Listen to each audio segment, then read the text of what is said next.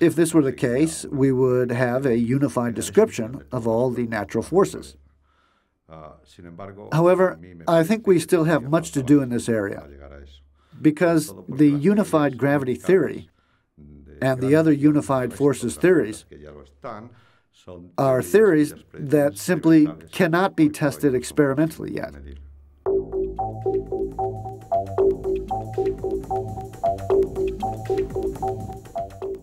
This might very possibly be one of the first key missions for the new LHC accelerator, although the experiments that would have to be carried out to do so would require an energy supply about 1 billion times greater than that generated by current means.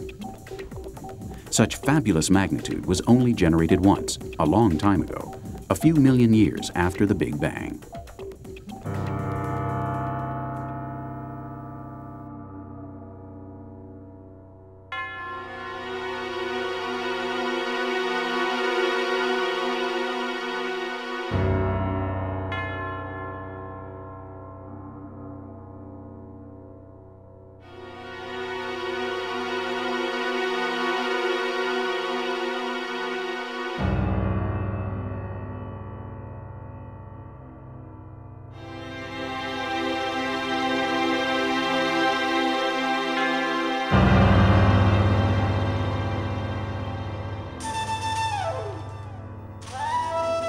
Subatomic physics is now poised to explain in the near future realities that are only fantasies at present.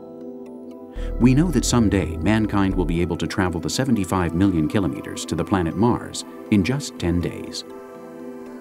We know that in a more or less near future, mankind will be able to reach the most distant planets in the Milky Way galaxy.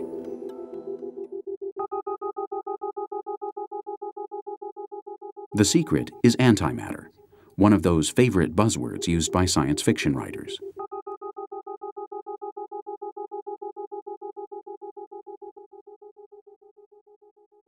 The story of antimatter began in 1928. The theory of relativity was still fairly novel, and Max Planck had just set out the bases of the quantum theory. It was then when a young British physicist, Paul Dirac, dared to make one of the boldest speculations in the history of science: the existence of an anti-world, identical to ours, but made up of antimatter.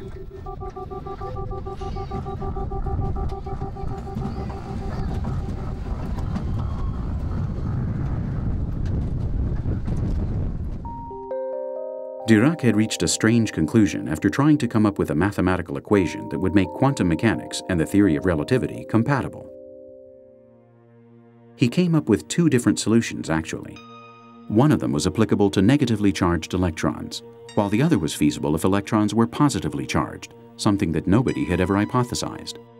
Dirac inferred that, for every particle, there must be an identical antiparticle with the opposite charge.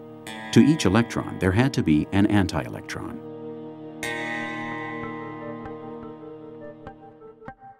Dirac's conclusions led scientists to start looking for antiparticles.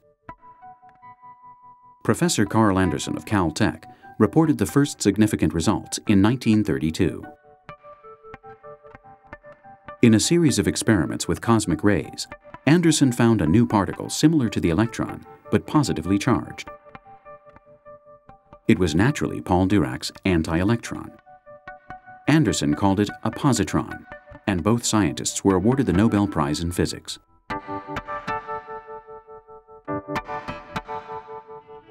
In 1955, not long after one of the first large particle accelerators was turned on, a group of physicists at Berkeley University got a look at the first antiprotons. Since then, the discovery of antimatter has become a routine process. Antimatter is basically the opposite of matter. There's a standard model. The standard model basically consists of quarks and leptons. Okay, so you've got the top quark, bottom quark, charm quark, up quark, down quark, strange quark. There's 6 of them. You've got the leptons, the electron, muon, and the tau, and you've got their associated neutrinos. Okay, and that's on one side of the chart. On the other side of the chart, you have their mirror image. Okay, and that means that if you have a proton, which is made up of up and down quarks, then an antiproton is made of anti-up and down quarks. Okay, so it's basically the opposite. it has exactly the same mass, exactly the same but opposite charge. So a proton has a charge of 1. An antiproton has a charge of -1, okay? They have the exact same mass.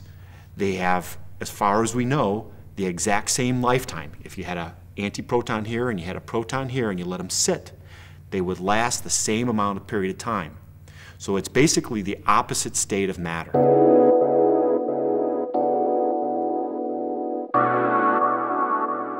Positronic androids, anti-neutrino planets that pass through the Earth, antimatter worlds, unimaginably long intergalactic travel.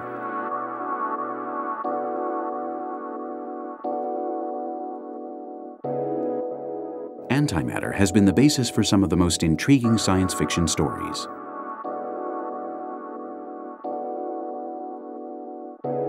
At the beginning of the 21st century, high-energy physicists are hard at work on this subject. In some aspects, their findings probably won't change much. Then again, there may soon be manned space missions to Mars with less than a gram of antimatter as the only fuel.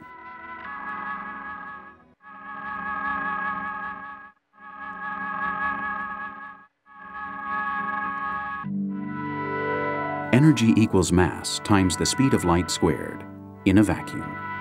E equals mc squared. The work of Albert Einstein, 1905. It's almost certainly the most widely known mathematical expression of all time. It explains, among other things, that mass is an extremely concentrated type of energy.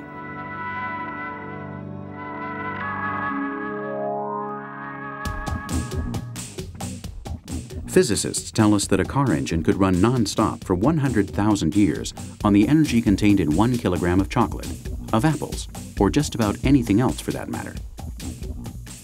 The problem is, we don't know how to harness that energy. But we're learning. We're learning how to obtain energy from antimatter, though we still have a long way to go.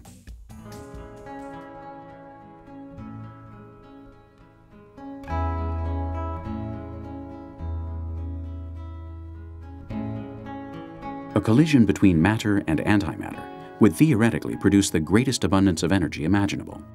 Nuclear fission, which powers atom bombs and nuclear power stations, only transforms 1/1000th of the potential energy involved. Nuclear fusion, the breathtaking process that fires the sun and hydrogen bombs, converts just 1% of its fuel. In a matter-antimatter collision, 100% of the matter involved is converted into energy. Hypothetically, the collision of 1 kilo of matter and 1 kilo of antimatter would release an amount of energy equal to that of 43 atomic bombs of the type that devastated Hiroshima. Particle accelerators all over the world are working non-stop in an attempt to generate matter-antimatter collisions. The only problem is the masses they have to work with are too small.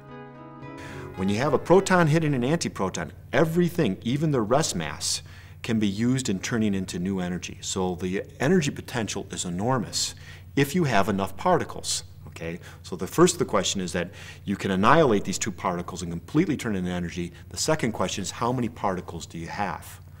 Now, at Fermilab, we produce about 1 trillion antiprotons, which sounds like a huge number.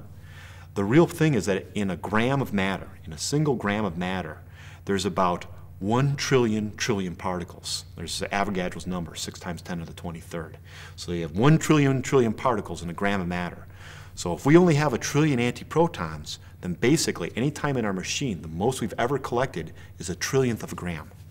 So it's a small number. They sound like big numbers because you have 1 trillion particles, but really it's a very small weight.